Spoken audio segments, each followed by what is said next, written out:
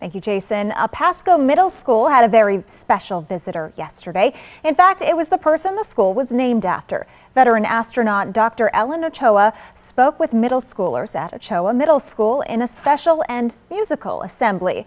Cap KV's Rylee Fitzgerald joins us live from the middle school. And Rylee, you got the chance to catch up with Dr. Ochoa as well.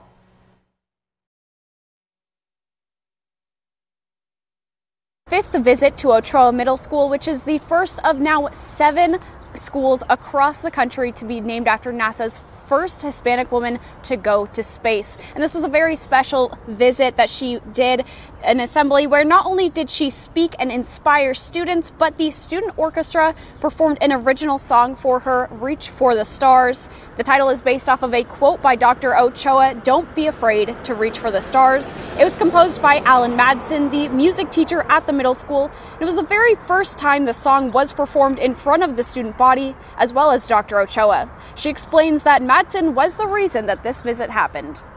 Well, I was surprised, but it was a wonderful feeling. And then after it got performed last year, Mr. Madsen sent me a link so that I could, I think it was actually to a rehearsal that he had been able to record and send to me. And of course, I wanted to be able to hear it in person if it was at all possible. So he helped make that happen today. Dr. Ochoa is a musician herself, and after the song dedicated to the astronaut, she got to play the flute with the Ochoa band as they performed the school's fight song. That special moment is coming up. Live in Pasco with Good Morning Northwest, I'm Rylee Fitzgerald.